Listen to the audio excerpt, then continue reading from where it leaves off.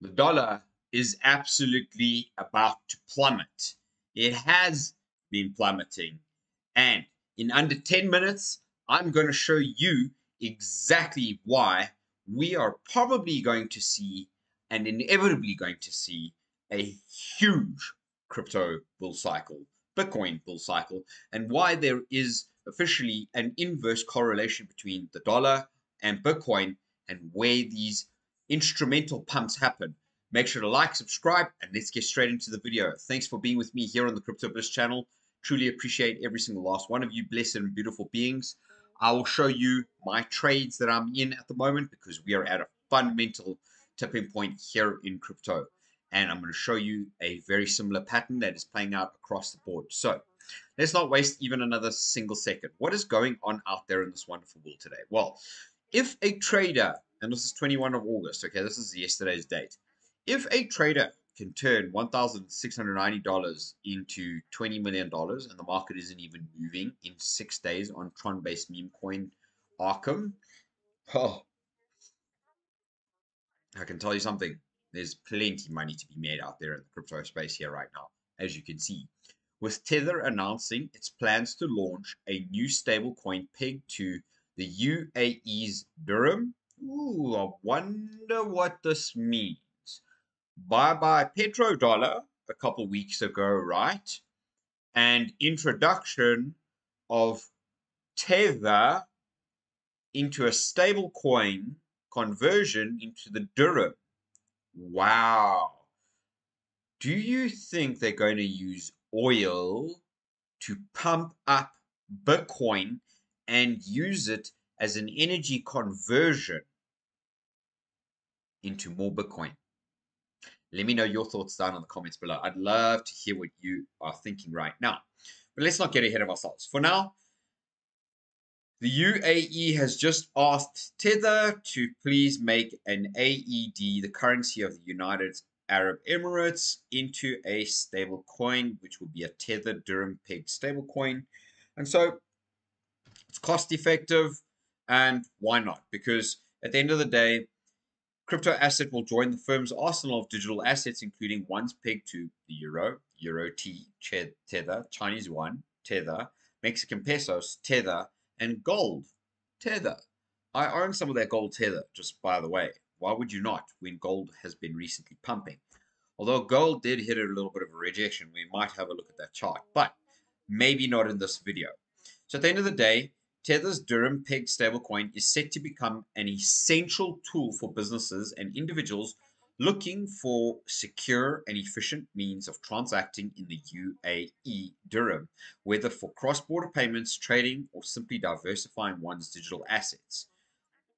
Now, why is this article so significant? Why is it that I'm showing you? Well, I'm going to give you a few moments to just absorb that, and I'm going to share with you in a little moment what that is all about.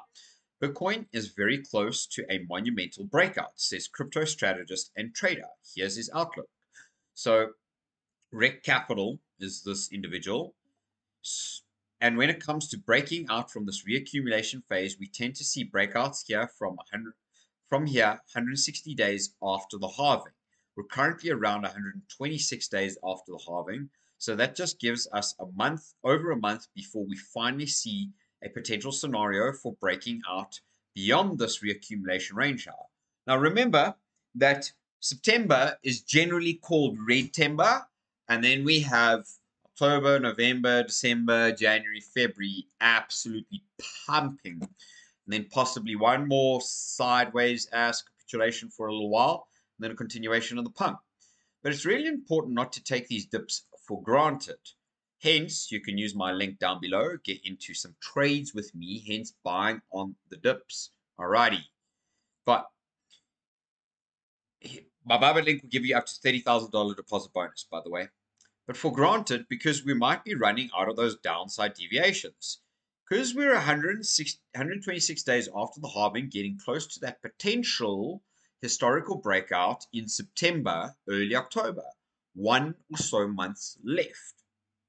You can see here how we actually had this interesting move here, and then we had the pump. So about 161 days after the pump, after we essentially started our breakout of the previous high and then the rally to the all-time high in Bitcoin. With Bitcoin and the cryptocurrency market cap, well, the cryptocurrency market cap sitting at $2.2 trillion today, Bitcoin sitting at $1.2 trillion, Tether is pumping liquidity. It's put $5 billion into the market over the last time we looked at this. And Bitcoin is now sitting at $60,290. Why is this all significant? Because the banana effect hasn't even come yet in crypto. And yet, here, with potential banks that are failing, so I'm going to share with you the 15 most recent bank failures. Of course, Republic Bank being the only bank failure of 2024, which happened in April. All right, the rest of them happened kind of previous. You can see all of them. This is Silicon Valley Bank. Where's Silicon Valley? One of the biggest here. All right, you can see that. And essentially, why does this all matter? Well, first of all, the FDIC, the official government website of the Federal Deposit Insurance Corporation, bank failures in a brief summary. If you look at the total assets in blue, the bank failures in red. The bank failures kind of go through a little bit of a dip before it goes through a massive pump. We have had this crazy long dip here. And if you notice, long blue total assets in failures, long blue total assets and failures, the assets and failures start to deplete down, but the bank failures go up. However, I'm going to share the key component as to why we're about to see this massive upside and explosion in crypto. And as Michael Saylor says, he'll be buying Bitcoin forever, the top forever, and it will go up forever. I believe that too. Let me know your thoughts down in the comments below. Here is the very reason why I believe, and before I show you that, since I last did this video here for you 2 weeks ago, all right? In fact, it was here 2 weeks ago. There has been an estimated $250 billion pumped over in the last 2 weeks. That means that's $125 billion a week. All right. I just want to share something with you. You are now at the end of August. So call it September, October, November, December. That's 4 months left. Let's just quickly get our calculator out here for the sake of you. So 4 months, call it an average of 4 weeks in each month, gives us, so 4 times 4 gives us 16 more weeks times $125 billion a week that is being printed. That's 125. That's 12.5. That's 125 billion. That equals $2 trillion to be added to the market before the end of this year. Do you see what it is that I'm saying? And actually, this is unfolding tremendously fast. So I wouldn't be surprised if it's probably closer to $3 trillion. Where the fuck do they get $3 trillion from? Well, guess what? Printers just go brrr. All right. So $2 million.